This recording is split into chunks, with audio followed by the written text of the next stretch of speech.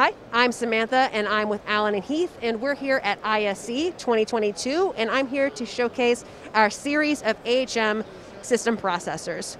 So here we've got, and you can see we've got the backs as well as the fronts here.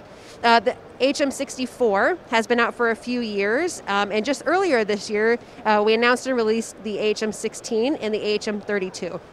Luckily, our numbers do mean something. So an AHM16 means I can process 16 inputs and 16 bus outputs, 32 by 32 and 64 by 64. We've also got processing tools inside, such as acoustic echo cancellation, ambient noise compensation, speaker processing, automatic mic mixing, and a whole host of tools that we've taken from not only our production and live mixers, but bringing them into the install and AVIT world. So we've got those on, as well as having some of our custom control, our glass touch, or even tactile controls as well. But really, to dig in more, I recommend going to alan-heath.com.